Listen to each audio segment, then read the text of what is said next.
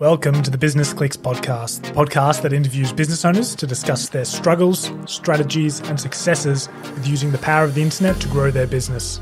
We discuss the transition from brick and mortar growth strategies to digital alternatives. We provide new and exciting tactics each business can use to be successful in this new digital world. I'm your host, Adam Barbaro, and let's get stuck in. So welcome to episode 2 of the Business Clicks podcast. Joining us today is Rin from Rin Kim Lawyers. Hi, Rin. Hello, Adam. Before we get stuck in, I wanted to ask you, Rin, what is one thing that you believe that will make a successful business in the years to come? I think personal branding is very important because nowadays, people, they would like to know who they're dealing with directly. When it comes to big corporations, they don't have that kind of interaction. So, yeah, personal branding, I think, is the key. Yeah. I agree. I think it's, it's something that I'm obviously doing a lot as well. And I think you can see that with people, that people like buying from people they can trust. So if you're able to build that trust up, that just makes it a bit easier to take out the middleman of the brand and sort of build yourself up as that brand that people can connect with. Yeah, so I guess it's not just about letting the people know about your, experience, expertise, but, they got to know what kind of person you are, what you care about. Yes, connection. Yeah, definitely.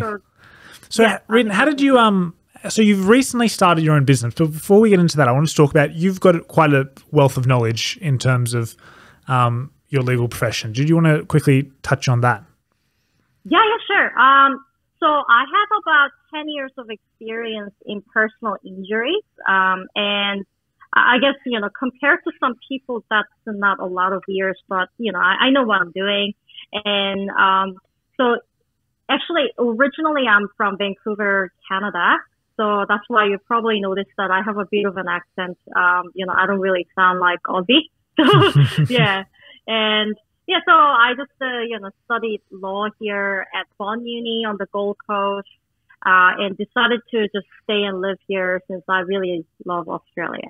Yeah, brilliant. And did you always want to be a lawyer? Was that something that you just wanted to do from a young age, or was it sort of when you got to that age where you started making decisions for the future that you thought maybe that was something that was more of interest to you? Well, I guess I would be lying if I say that I've always wanted to be a lawyer, but that was one of the job options that I've always had in my mind. And with the skill set that I have, I think it turns out to be a really great career option for me. And yeah, I actually really love being a lawyer.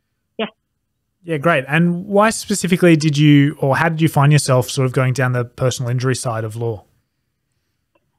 So when it comes to being a lawyer, it's not always your choice as to what area that you would like to get into. It is a highly competitive area. So that was the first area of law that I entered into. So I pretty much got stuck into it. Yeah, right. I know that feeling when you sort of get into something, you sort of build up a bit of knowledge and you get involved in it, and you just sort of, it becomes a part of what you're doing day to day. Hey. Yeah. Well, I ended up liking it anyway, so, it's good. That is good. Yep. Yep. Yeah. I was going to ask, because your industry is particularly interesting because you have a lot of, well, maybe not a lot, but you definitely have certain limitations around your ability to market yourself and to market your services. Yes. How does that, you probably don't have to go into detail about all the limitations, but how does that sort of adjust how you make decisions in terms of marketing, both in the past and present around your business? It is very restrictive as to the types of words that we are allowed to say in our advertisements. So we have to always be, kept up to date with the legislation. And yeah, I guess that's a bit of boring stuff, and it's probably not relevant to most of the listeners. But yeah, so I guess that's very important for most TI lawyers out there. Yeah. Yeah, definitely. And that must, because I know you're quite active on social media, that must have an impact on how you want to produce content, does it? Or are you quite on top of it in terms of, well, I just won't touch those topics or I won't say certain things, but I can still produce content on a regular basis? I guess, the way I'm currently using social media at the moment is not specifically for personal injury advertisement. It's more for personal branding. So I guess, with social media, I don't really have to look into things like that carefully. But in terms of like newspaper and website advertisement, I definitely have to double check all those things. Yeah. Yeah, right. So at the moment, what are your sort of areas that you are advertising in? You just mentioned newspaper as well as obviously online with your own website. Yep.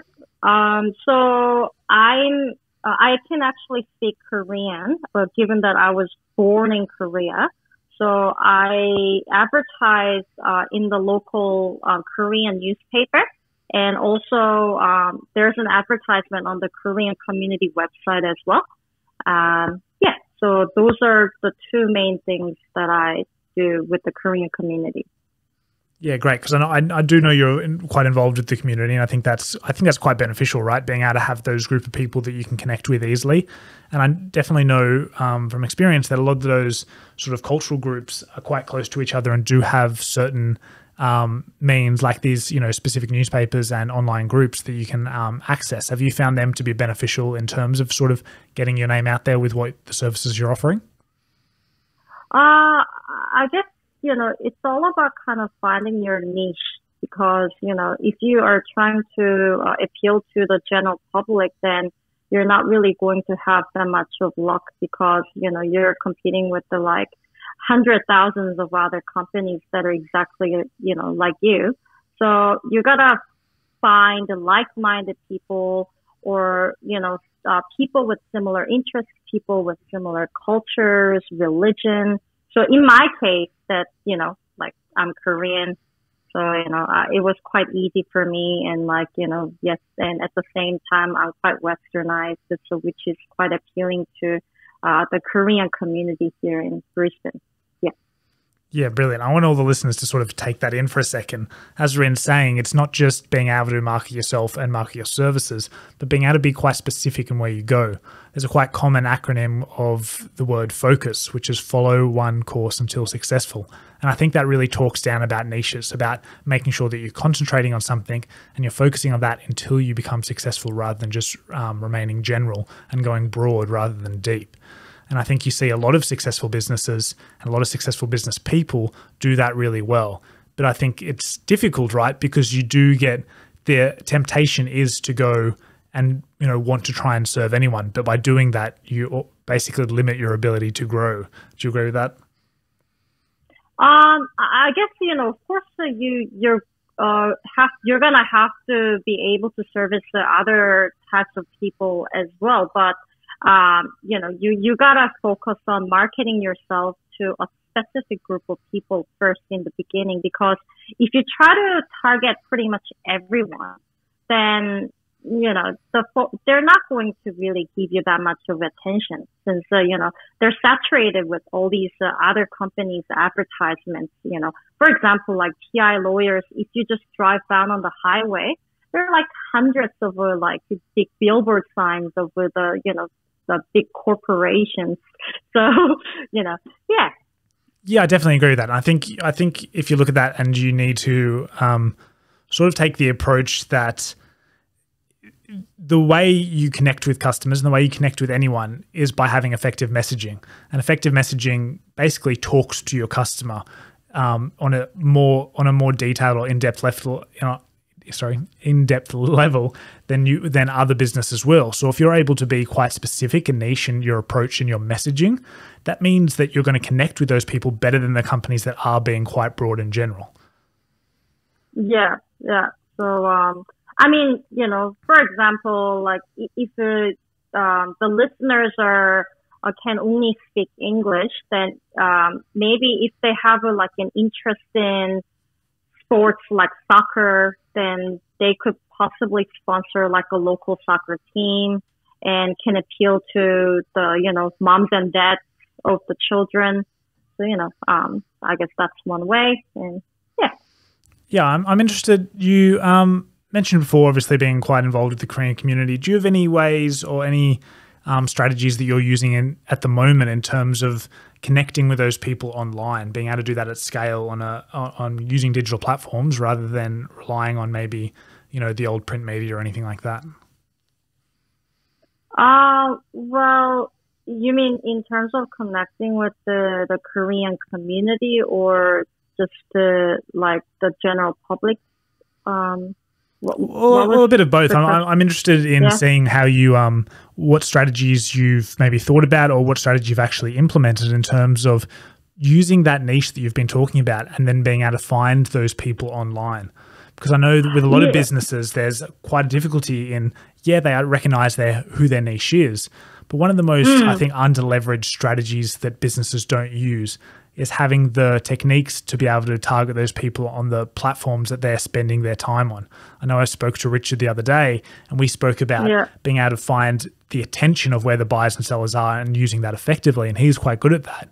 So I was wondering if you had done anything similar in terms of hopping online and being able to find that attention of that niche that you just mentioned. I guess it's just all about letting people know what you do and let people know that you're a hardworking, trustworthy, motivated individual. I have my mobile, shown in most of my advertisement. The reason for that is I just want people to know that if they're in any kind of a danger, let's say just got into a car accident and went to the hospital and they don't really know, then they can always rely on me and call me anytime. So the other day, this guy called me at 6 a.m. on Sunday, picked up the phone call and, did a phone consultation with him right away. So I guess, just that's one example I would say. Yeah, being able to be connected rather than being, I guess, you notice, I think with maybe a lot of other law firms in particular, you might have to go through hoops to get to the, particularly partners, but lawyers that you maybe particularly want to talk to. You're going through secretaries, a number of hoops, which sort of takes the personal touch out of it, particularly with the industry that you're dealing with personal injuries. I think having a personal touch definitely makes more of that connection that we talked about earlier. Yeah, I think that's very important because if people if they need your service, they want to access it right away. And if there is that barrier, then, they're just going to go to someone else. So, I guess just being available, maybe not 24/7, but majority of the day. I think that's the key to being a successful business owner. Just to, make sure that you're always available for your clients. Yeah. Yeah, great. I think one of the best formats that people are that I try and get my clients to hop on board with, and we're particularly designing websites and other means of being able to be contactable, is reducing that friction that you just talked about. So not just having your mobile phone there, but maybe having a contact page on your website which people can click on and it goes directly to a platform that contacts you directly. It sends a text message to your phone or whatever it is. So you're able to do, there's other ways that I think businesses can sort of take that approach that you're using. If they don't necessarily want to put out their mobile phone, other businesses can take the same sort of mentality and say, okay, but how do we reduce friction? And there's so many options out there that you can use on your website, on your social media, where people can get in touch with you by submitting and booking into your calendar straight away, sending you a text message as soon as they've submitted a form, etc. And I think that's really important from a digital marketing and building that connection perspective, that you need to be looking to reduce friction as much as possible. I think that's one thing that you've done obviously very well with having your mobile up there. Yeah, but I guess I understand that not everyone can do that. So, on our website, we do have an inquiry form submission thing, and they can submit to inquiries anytime, and an email gets sent directly to my inbox. So yeah. Yeah, right. I wanted to ask, while I've got you here, what are the aspects of online marketing that, or maybe just being online in general as a business owner, that you find difficult? Are there certain aspects that a struggle from your perspective? I think people, they have to really know the fine line between being professional or being, personal.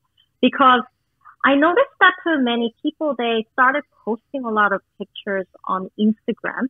I guess, I might have made some mistakes in the past as well. They often post pictures that are too personal and maybe that are not, that professional. So I guess you gotta have to have that in your mindset all the time before actually putting it in the public, because they will judge you based on what kind of photos that you put up on your social media. So even though you think, maybe me partying here and holding a beer, looking a bit tipsy is okay, maybe that's not okay. Yeah, definitely. I think it's for the business owner to really look at that as industry specific balancing line as well. I think, for some industries, the expectation of the person that you're going to be working with is that they're a lot more professional and grounded with what they're doing. Whereas I think other industries, maybe you can push that limit a bit more because the expectation is for that person to be, to be different from what, a lawyer would be compared to a professional athlete, perhaps. So I think that I agree with you 100%. And I think that balancing act is not necessarily a line, down the middle of the field. I think the line moves depending on who your business is and how you present your business as well. I think that can even change if you look at your niche and you look at your specific target market and think, who is my ideal customer? Well, that line could be different depending on who your ideal customer is. If your niche of who you're targeting are a more conservative group, then I agree with you. You need to be very careful about crossing that line between professionalism and personal. But I think alternatively, if the ideal customer group that you're targeting is someone who is, more relaxed and more fun, maybe they're a younger group or however it is, then you can sort of push that line a bit more because well, these people actually respond to me based on this. I'll give an example of that. I've seen a group recently, I think they're a Sydney-based law firm, and they're targeting just by the content they're putting out, they're very clearly targeting a group, a younger, probably more radical group of people, and therefore the language that they use in their videos can often be seen as crude if you were going to target a different group, but that works for them and who they're targeting. So I think that's an important aspect there of sort of looking at that. But I definitely agree with you. I mean, I know, for example, that we teach businesses when we sit down and talk to them about content, we teach a method called the JK5 method, where we get them to pick 5 different categories for their content.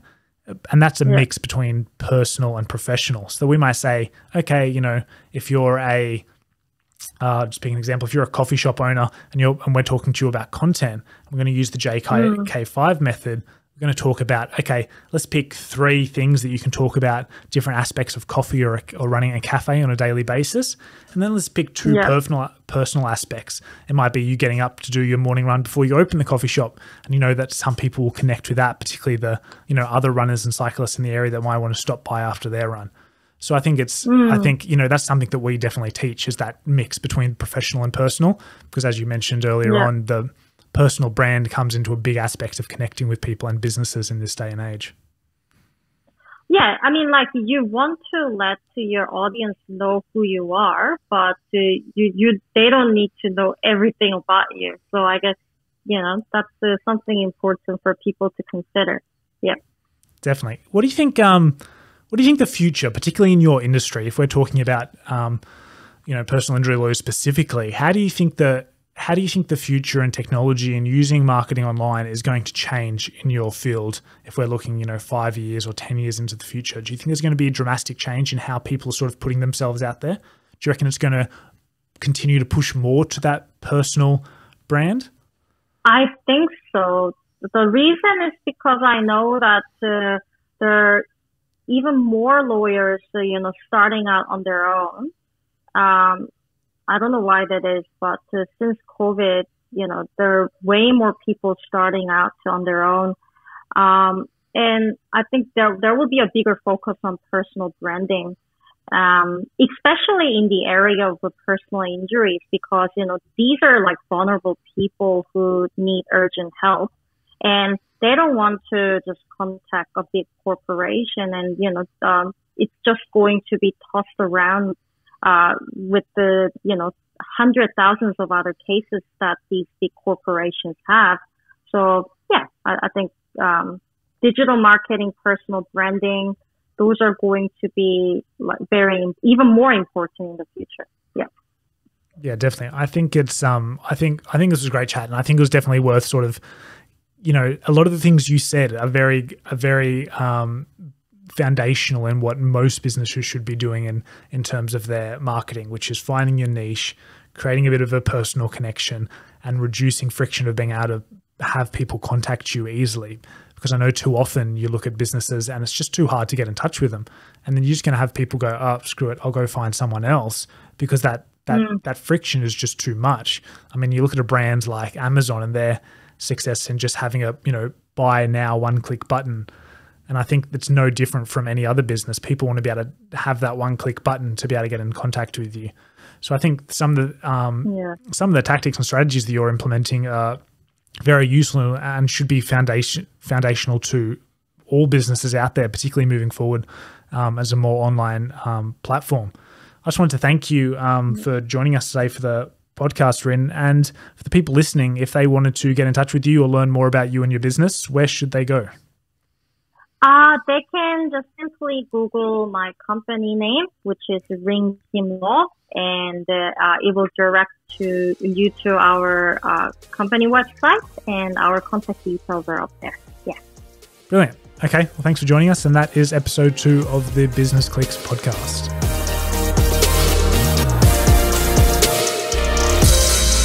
I'm your host, Adam Barbro. Thanks for listening to this episode of the Business Clicks podcast.